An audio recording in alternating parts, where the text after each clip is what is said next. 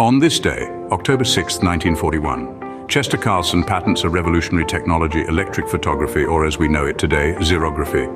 Originally named electrophotography, this process is based on two natural phenomena.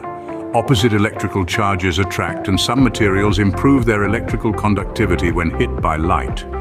Now let's break down this six-step process. Step 1, a photoconductive surface is positively charged. Step 2, it is exposed to a document's image. The illuminated sections or non-image areas become more conductive, thus dissipating the charge.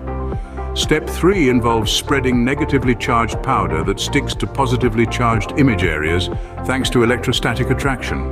A paper is then placed over this powder image and given a positive charge, attracting the negatively charged powder. Lastly, heat is applied, fusing the powder image to the paper, and you have a photocopy of the original image. Photocopying, a process we often take for granted, was